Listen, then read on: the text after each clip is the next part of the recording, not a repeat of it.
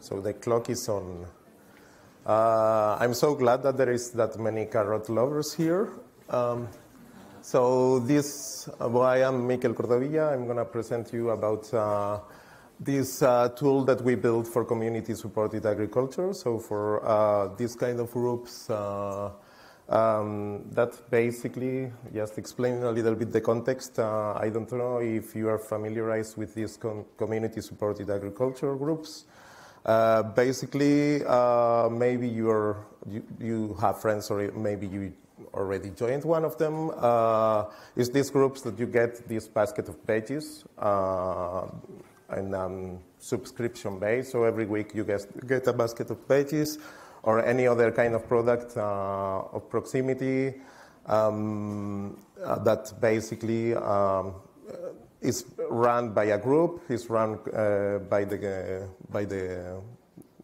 group, and actually it puts close the consumers and the producers. So basically, all the products should come from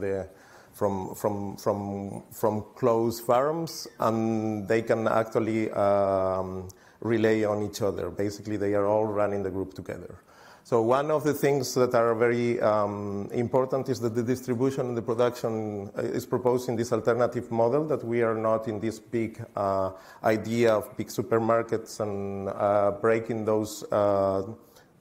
those chains and basically distributing them and making them smaller, that everyone gets closer to the producer and can also communicate to the producer and show them their needs.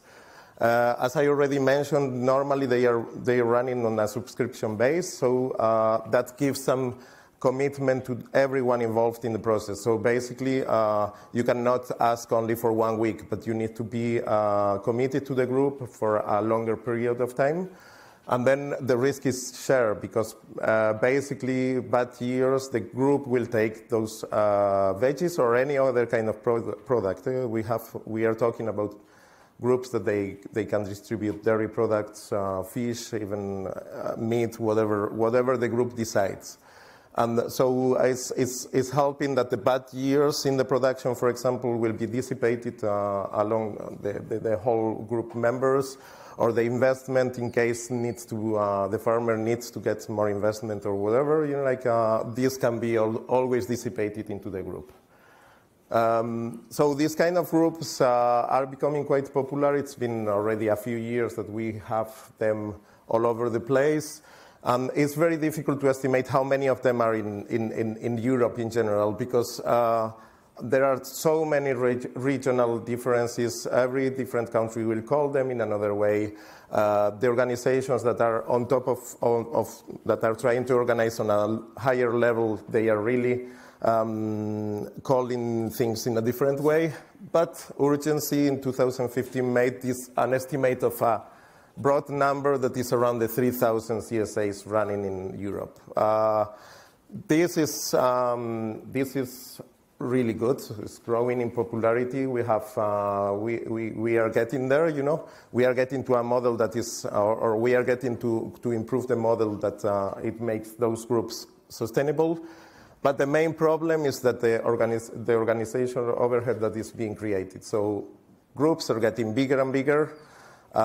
You can actually imagine how it is to organize a group of 350 people with multiple delivery points, with multiple basket types in a city every week, for example. It gets completely very complicated, and the overhead for volunteers is getting really a problem for this organization. So the idea that we had with some CSAs and some other actors, it was to create a software that could, is this one, OpenOlitor, that could actually help these groups to organize themselves and to reduce this overhead, because the tool will help them in all the processes, right?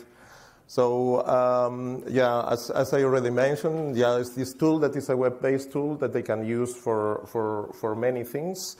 The origin of it, we have, for example, these two guys. They were two CSAs that were actually wishing to have something like that because their overheads were becoming very, very big. Here it's the developers and the organizations that they actually work on more on the need on a technical perspective, and we got some funding from some Swiss federal government and the canton. So that was 4 years ago when this project started. These were all the actors involved to build this software. And the functionalities that we are covering are all the workflows that can be interesting for this kind of organization. So it's managing the people, managing the subscription, making the design of the delivery plan for every week, the invoicing. We also have participation module because in some of those groups actually it's required to work a number of hours. Report creation, and there are many other functionalities that they are currently used, and it's helping them on these processes, right? Just a little bit of the architecture. That's the only technical the technical part that I have here.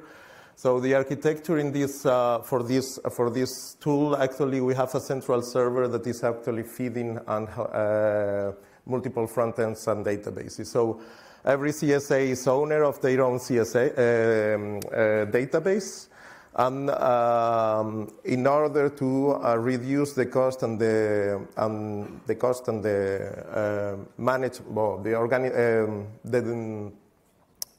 order to reduce the server cost and the server organization, actually we can conglomerate a lot of CSAs with only one server.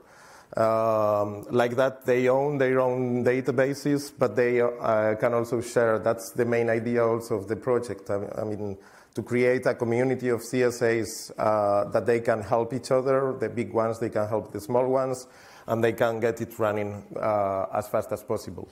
So the technologies behind for the front end is AngularJS, and for the server is Scala.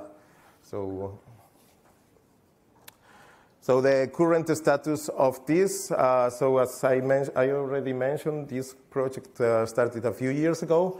And right now we have a few groups already running with it. So we have 8 CSAs in production right now that they are using it for their daily business, right? And then we have another 4 onboarding CSAs that are in the process of getting all the data imported and getting really to work only with the tool. We had overall more or less 15 people working on the project on all kinds of topics because, as you can imagine, this topic is a very interesting topic on the perspective that we mix the technology with people that are not very interested with technology. So we had a lot of people making the link. We had a lot of people working on it, which was absolutely great. It was translated already as 6 languages, and after this talk, I hope another 2 or 3 will come, right? And then about the current numbers, we already deliver more than 100,000 baskets over those years. And we had more than 3,000 deliveries.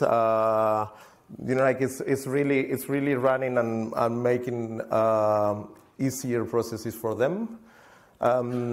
So one very big topic that we have now in our mind is how we make it sustainable, because it's quite difficult to maintain this kind of projects, but you all know from the perspective of open source, right?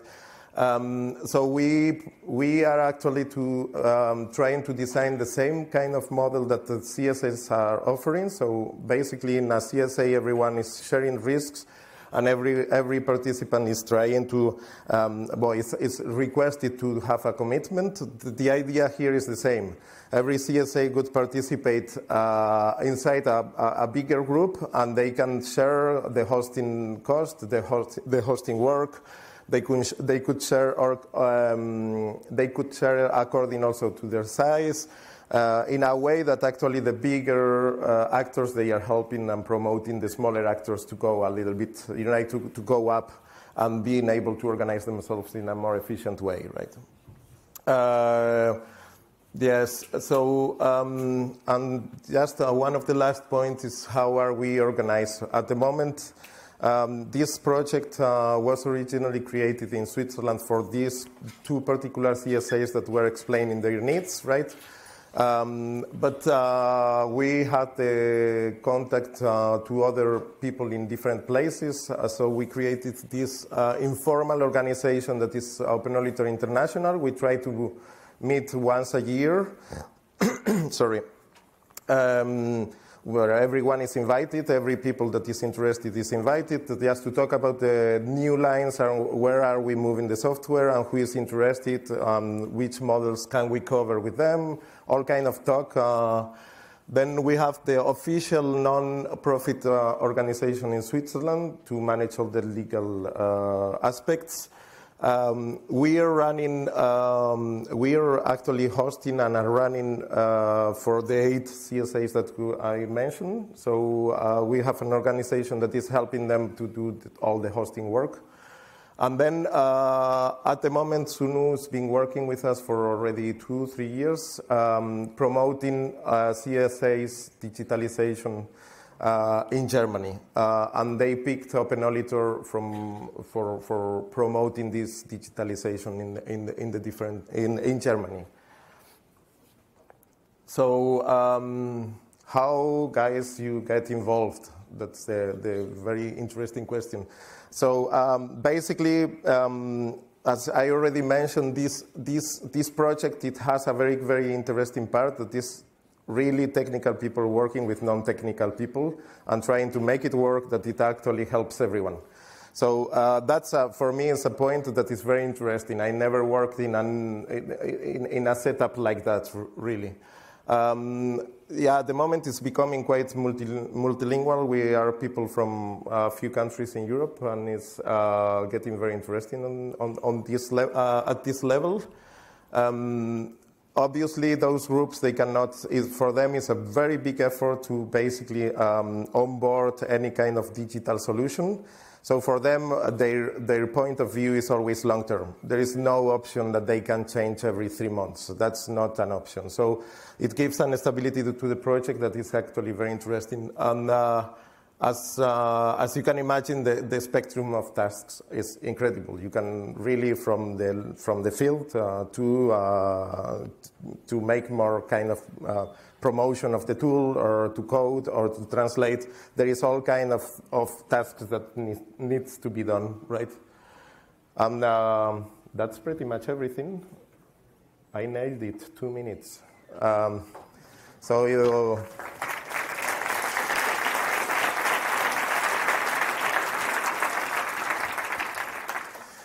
So if you have any questions, or basically you can go here, you have a little bit of the 3 main websites where you can get more information, or you can write us directly, and yeah. What's the meaning of the name? OpenOlitor. Olitor, it was a farmer, right? In Latin. So it's open farmer. Yes? Actually, payment itself is not supported, but we can do the tracking of the payment. So SEPA tracking is enabled, and also the equivalent in Switzerland at the moment. Will it scale to the extent where pretty much the whole country is using it? Sorry again? Will it scale to a level which will support everybody shopping this way? Yes, well, actually, that's the, as I mentioned, one server can actually provide several CSAs. The idea is, in case the scalability is possible, we don't promote, we like the idea that they create kind of communities that they can support each other, but we can have a big actor that actually scale and really goes for a really big number of CSAs, yeah. Yeah. Hi, thank you. Are you aware of the project called Ernte teilen, sharing the harvest, which is actually dealing with the fact that people need to find farmers, and farmers need to find people in the cities? Is that something you also do, or do you know of this? I don't know them. I'm pretty sure some of our colleagues already, they are in contact with several organizations, so I wouldn't be surprised. So I'm going to know the name later. Yeah, I come later. Yeah. There is time, one last there, but I don't know. That was time up, I'm sorry. Yeah.